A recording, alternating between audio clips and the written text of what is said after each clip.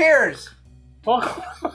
How are you today? Good. So we're back with another episode of Bourbon and Booze. On Tuesdays and Thursdays we try whiskey, and we're going to try one of my favorites. So I got our glasses lined up. Something. No? One thing is not like the other. It's about the same size. No, I don't think so. It's my new Glencairn. It's This is margarita glass. When I drink this is what I want. So we are going to be trying a favorite of mine that I don't know if it's actually available anymore.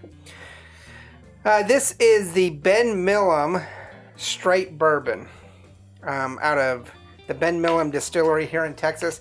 This is actually only bottled by them. It's actually from Tennessee, so it's a Tennessee bourbon. It's sourced Tennessee bourbon. It's their straight barrel or single barrel straight bourbon whiskey.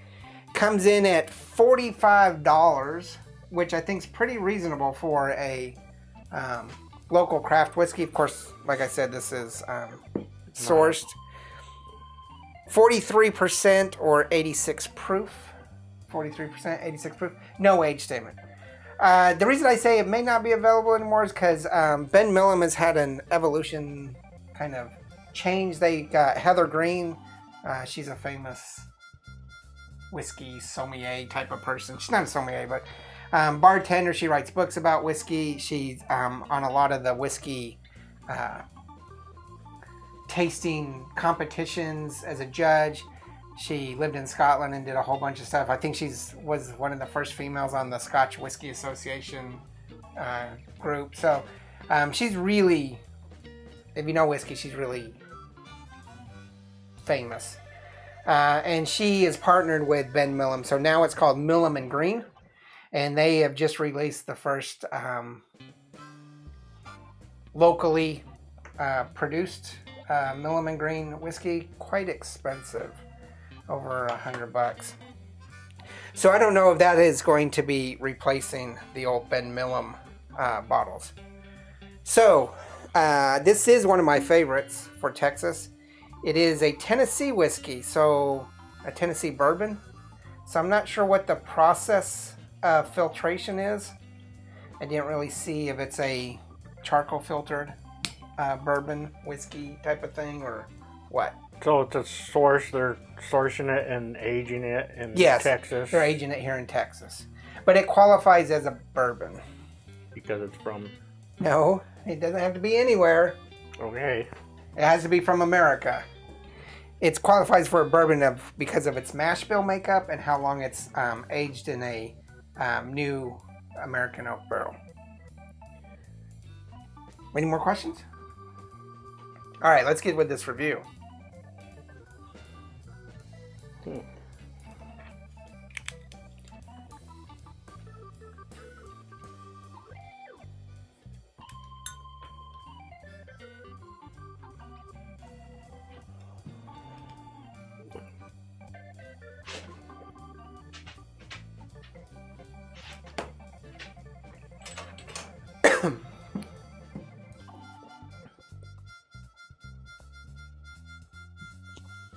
Very, very tasty.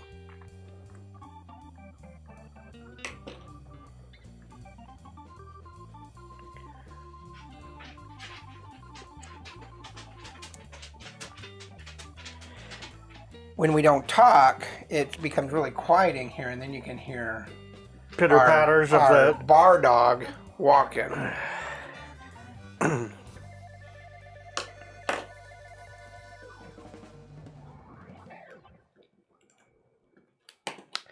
Okay, so I am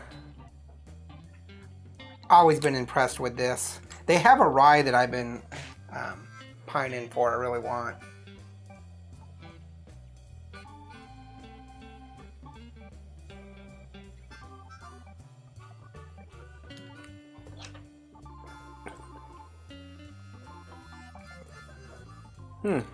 Okay.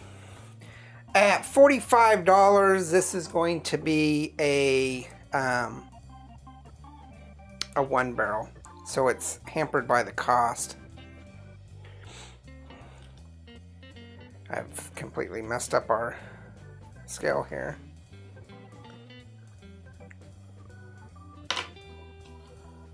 I think I like this one. You think you like this? You're not sure? Okay, at 45. I need to drink some more to figure it out. That's why I had my big glass. At $45, this is a 1 barrel. For aroma, what do you give it? I gave it a 4. A 4? Why 4? It smells really good, but it's not like... I guess maybe because I'm a Scotch guy. Okay. So we've talked about this before. Really good is not very descriptive. Yeah, it's got the nice cherry, Okay. and kind of the chocolate smell. I mean, it's super pleasant. And Okay. that was the 4. I just gave it the 4 when I just first smelled it. So I also gave it a 4. It's got that tart cherry, vanilla, caramel, but it's also got a spearmint. I was going to say that, and I didn't want to be like, I don't smell no spearmint. It's got a little bit of a spearmint mix to it. It's very light and delicate on the nose. There's no real ethanol burn to it. So I did give it a 4. I could even give it a higher rating. The only thing that's holding me back from a perfect 5 is I know this is sourced. I would be, if this was them local, then I'd probably boost it up because I think, you know,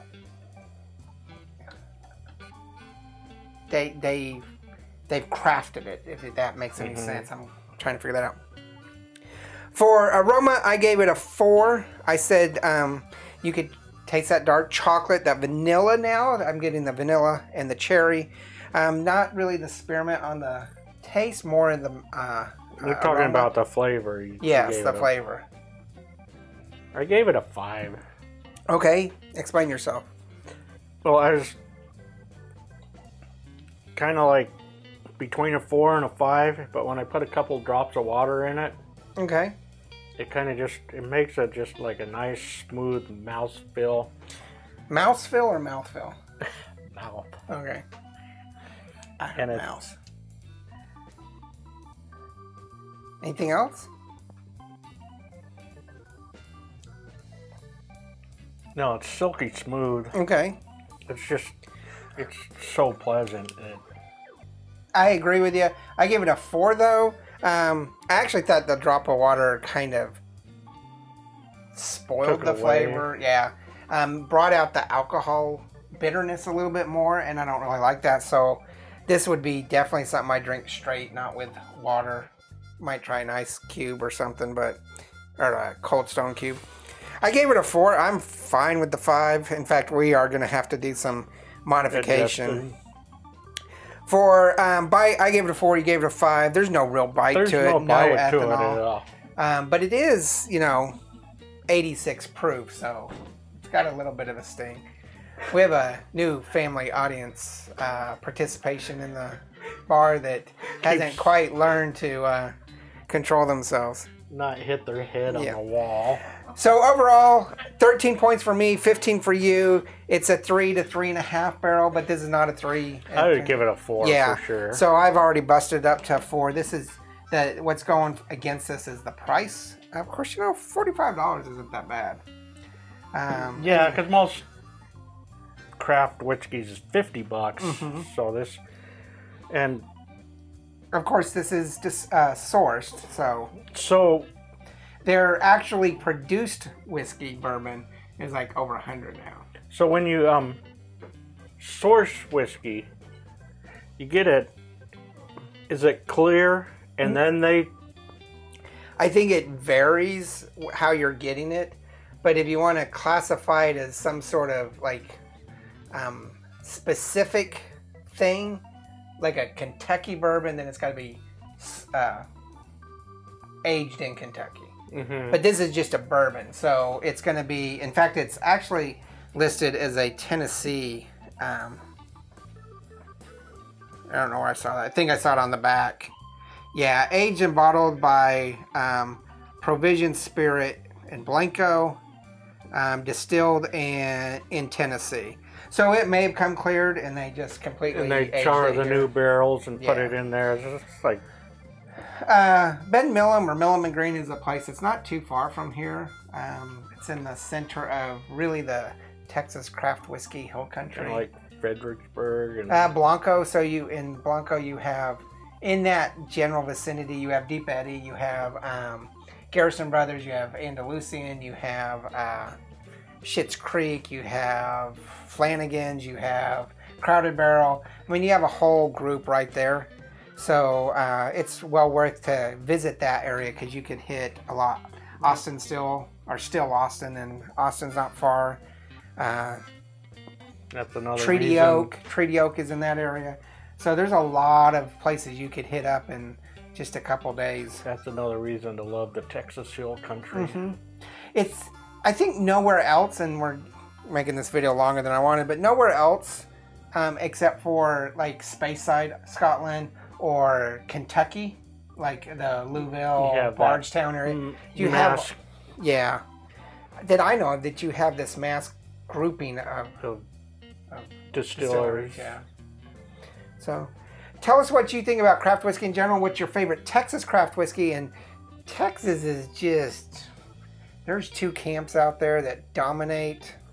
Actually, there's almost three. You have the Garrison Brothers, which is the first craft whiskey here in Texas. And then you have the Balcones Army, or Balcones, however you want to say it, Army. Those guys are not the distillery, but the people who like Balcones are fanatical. And then you have TX in Fort Worth. You got a lot of TX fanatics.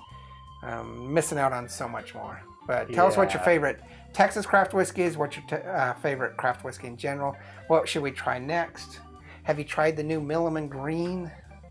Are you sending the new Milam and Green to us at Bourbon and Booze? We'll probably do a review on it. We'll review and drink it and say your name. Remember, hit the like and subscribe. Check out Instagram, Facebook, Twitter, and merchandise. Remember, there's no bad whiskey. There's only good whiskey and great whiskey. This is great whiskey. This is great whiskey. Pick it up while it's still available. Cheers. Bye. Laters.